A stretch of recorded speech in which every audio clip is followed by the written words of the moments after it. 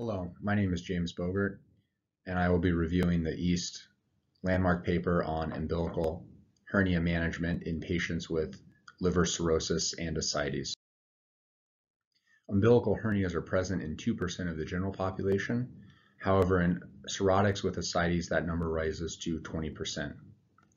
Surgical dogma dictates non-operative management for these patients due to worry of high complication rates in elective repair. However, recent advances in medical management of ascites has called this into question.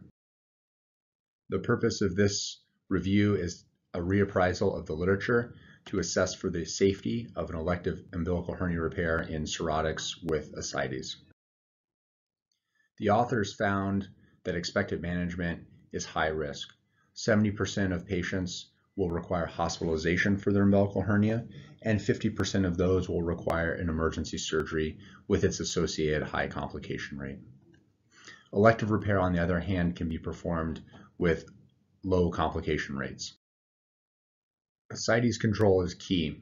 The medical management of ascites includes sodium restriction and liberal use of diuretics.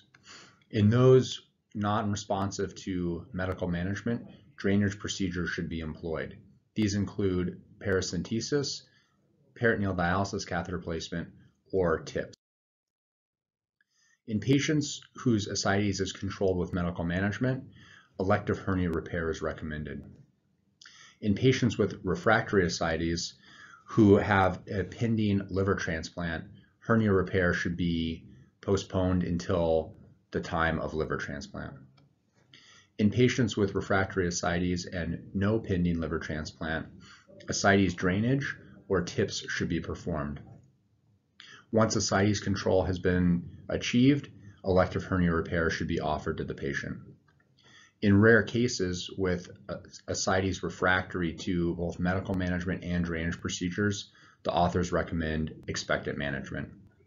Thank you for your attention.